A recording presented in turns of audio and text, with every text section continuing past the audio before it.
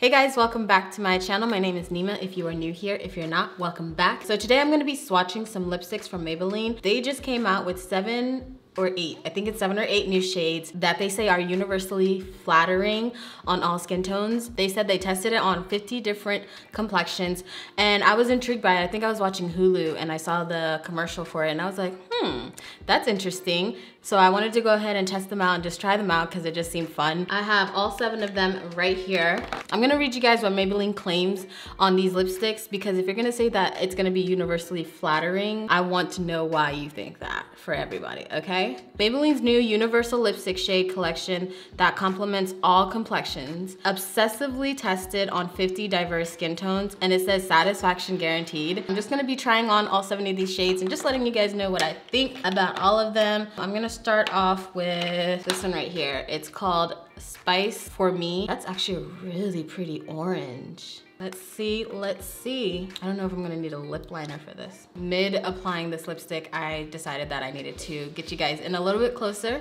So this is what it's looking like. This is really actually really pretty. Honestly, this is pretty. This is really pretty. This orange. Okay, this is called Spice for Me. I would wear it with or without a lip liner. I'm gonna go ahead and put a lip liner just so you guys can see what it looks like with a lip liner. What could have made this shade go really left is if it was like a chalky, really pale orange, like almost pastel. That would not be universally flattering, but this one is pretty. It's dark skin approved. I'm gonna go ahead and put a lip liner. It's obviously better to go in with a lip liner first. It's a little harder to go in after. And then this is it with a lip liner. It would have been a little neater if I went in with a lip liner first. This is giving me very fall, very pumpkin spice. Yes, this is definitely giving me that. This shade is called Mauve for Me. It's this pinky mauve shade. You guys, I need to get my nails done. I'm sorry if you guys can see that. Don't judge me, please. And that's not dirt underneath my nail right there. That is makeup. That's foundation. This one, I definitely think I would wanna go with a liner. The formula is really nice and they're super pigmented. So especially for deeper skin tones, pigmentation is definitely key because our skin can tend to overpower the colors, especially if they're not pigmented enough. When there's a lack of pigmentation, the deeper skin tone will overpower that color and it'll look pretty much non-existent.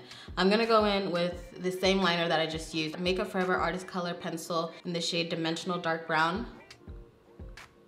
This is what the Mauve for Me looks like with a lip liner around it. Putting a little bit of gloss on top would really, I'm gonna put the Pat McGrath lip gloss on top of it because I think it's really just gonna set it off with the glossiness. See how that just like blended everything all together. Nude lipstick with gloss is just always a vibe. I just can't do it without a gloss. It just feels weird. So the last 4 kind of look a little similar to me. We're gonna see what they look like on the inside. I feel like for me, they kind of look a little similar. I'm still gonna go from lightest to darkest. So the next one is a pink for me and it's number 376. This one, I'm a little nervous about. This one looks, you know that pale pastel that I was telling you guys about? This one kind of gives me that vibe. Oh, she's a little sheer. I don't hate it. I'm not obsessed with it, but I don't hate it. I've definitely seen a lot worse with pale pinks. I wouldn't even put a lip liner on this. You definitely could, but I wouldn't. Let's see if I can find like a lighter lip liner than the super dark one that I have. I have this one called Limitless Brown from Makeup Forever as well. I really don't hate this. This is nice. This is actually really nice. The next one is Fuchsia for Me. Fiery pink. That is definitely different from, which one was it? Pink for Me? Ooh, this is pink for me and then this is fuchsia for me. Look at that color. See how it applies sheer? I think they did that with the pink for me and the fuchsia for me. On the top, I just did one swipe. And this is what it looks like with just one swipe on the top, on my top lip. And on my bottom lip, I went in a few times. So it's definitely buildable. You can definitely add Oh, this is super fun. This is very fun. Not the right makeup look for it, but this is very fun. We got two more. We've got Ruby for me and Plum for me. I'm gonna go in with Plum for me. Purple plum shade right here. And that's really pretty. Okay, so that's one coat. This is a very sexy color. Like, it's not over the top. It's eye-catching, but not too eye-catching. It's really pretty. This video was not sponsored by Maybelline whatsoever. I was honestly surprised that they made such a big claim. So that's why I was like, I need to check these lipsticks out because that's a big claim to make.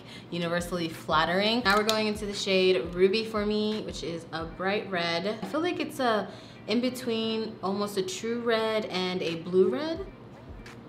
Okay, so that's one coat. You guys already know how I feel about reds. I just can't control myself when it comes to red. This is really pretty. This is a really, really pretty shade. This is Ruby for me.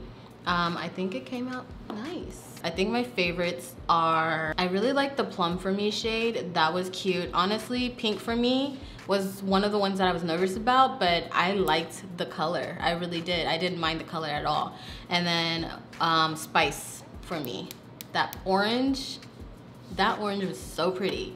So that's pretty much it. I'm honestly so surprised. So for me, on the deeper side of the spectrum, I think these look really good. I would like to see them on someone with like a little bit more medium skin tone, and then someone with like a tan, and then someone with really fair skin. Seems like they did their homework. So shout out to you, Maybelline, for doing your homework. Like, I'm honestly so impressed. It would have been really crappy to have universal shades and then some of them are looking dusty, literally. But no, I'm honestly really impressed. Comment down below, guys, which one was your favorite, and if you guys have tried these yet. And don't forget to hit that like button and subscribe and join your girl. Thank you guys so much for watching. Lots of love, and I will see you guys next time.